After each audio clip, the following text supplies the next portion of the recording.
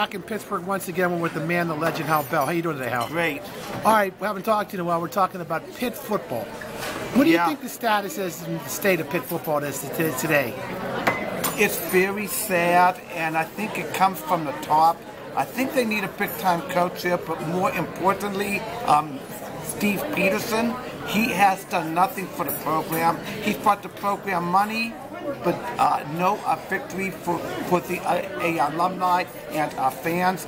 You know what? When they hired Hayward some years ago, a couple years ago, the whole falling out, you didn't even hear of the guy for like a month.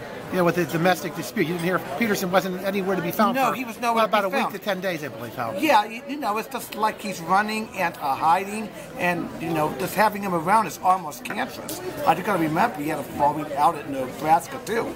Yeah, he went back to Nebraska. He gave Bill Cowley a 5-year deal. Then he comes back here. Why would they want him back here? Well, because it seems like Pitt wants to go to the old guard, and they're happy making money. They don't care about championships. And they should have done, they had a chance some years ago.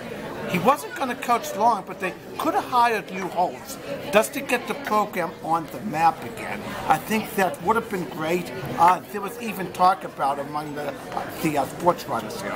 You know, he would have coached for maybe like 3 seasons. So what do you think about the state of Pitt football going forward? Do we need to be basically... I don't even see nothing. Do you see anything in sight? I mean, I see 6-6. I see next year probably 5-7. I see another 6-6. Even if they go 9-4, big deal. Well, big deal. They're not on the caliber of a Mississippi and Mississippi State and Alabama and Auburn. You have to have LSU. a guy from the top that knows what he's doing, and they're not going to get Peterson because the decisions that he makes, he wants to run and hide, and he just wants to make money for the university. I think it's a chancellor's fault too. I don't even know the name of the new chancellor. I don't know his name either. Is it Gallagher or something? I mean, I know Nuremberg, but he was no prize either. Okay. As usual, thanks for the input, the interview, Howie Bell.